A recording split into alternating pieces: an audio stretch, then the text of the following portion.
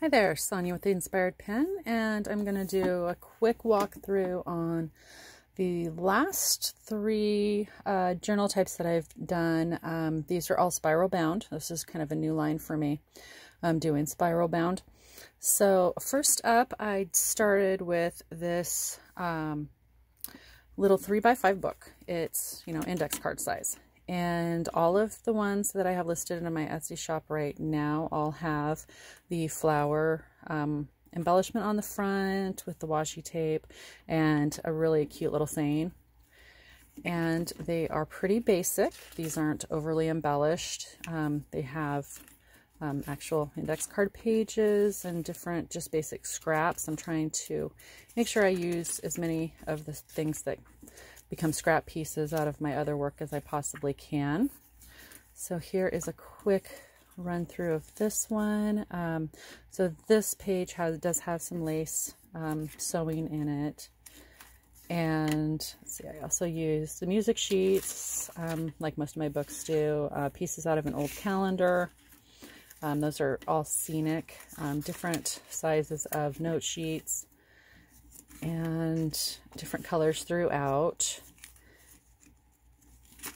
And here's just a quick flip through different pattern pages and stuff. And then all of these little mini ones have a cute little paper clip to use as a bookmark. The next one that I have is this size. This is 8.5 by 5.5. So kind of a really good size for doing journaling in. Each one of these has a coordinated front and back cover. Then they also have a saying on the front, and then an extra embellishments. Like I said, this line is really super simple. It's very, very blank, very kind of plain. As far as the page embellishments go, there just aren't a lot of them or any of them. This one has a bunch of different kinds of paper in it, and it has basically a rainbow. These are really bright colored and really pretty, and just really fun and a really good starter or just single event book. That's kind of what I designed them for. There's old encyclopedia pages in here. Lots of different pages. These ones also have an envelope folder that I created with a tab on it, so you can always find the folder to, shove stuff in. And that would be that one. And then the last one in this new line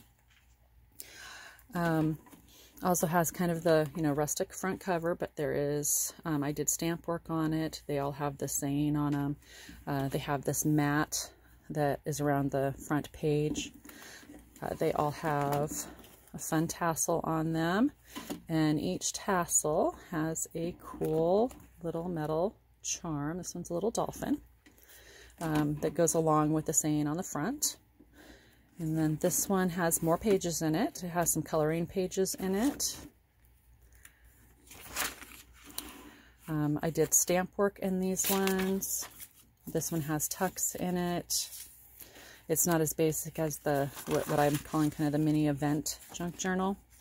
It has the book pages, and like I said, stamping, different size paper, very colorful. I used a lot of different papers in these ones. Old typewriter manual, like I said, stamped pages throughout here and there, and the tucks and all that other fun stuff I like to include. They each have a page in here that has one of these little just kind of note pages in it with a fun little paper clip in it. Some of them are feet, some of them are hearts. I think some of them are stars. And it has these really cute things I've put in there for just creating on. This one also has the envelope folders, and I include tucks with those. And, that's just more journal area or art journal area, however you plan on using these books. And like I said, a great variety of different paper. And there's another of those envelope folder sections. and very bright and colorful. This is probably one of the brightest lines I've done. Another one of those. There are 3 of these envelope folders in each one, and then just a variety of different paper in these. And that is the run through for those. So these are all listed on my Etsy shop. Currently, I have a bunch of different ones in different colors, different varieties on the Etsy shop. And so take a look, and thank you for watching.